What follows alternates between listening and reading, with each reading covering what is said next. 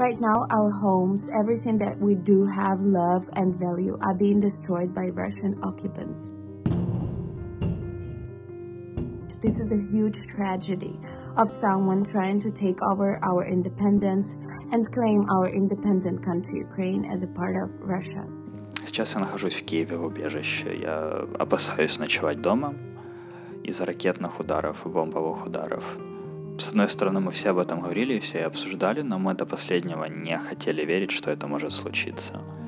But since the morning of Thursday, February 24, all we talk about in our team chat is, are you safe? Are you in shelter? Is there a current air attack?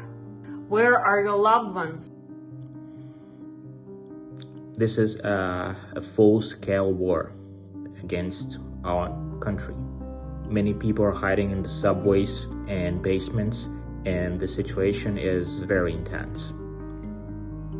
Russian media says that Russia started a special operation to help Russians, Russian businesses escape Ukrainian fascists. However, there was no threats ever to Russia in Ukraine.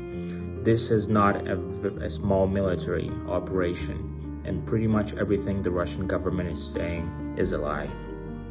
People are dying every single day. Our soldiers, civilians, kids.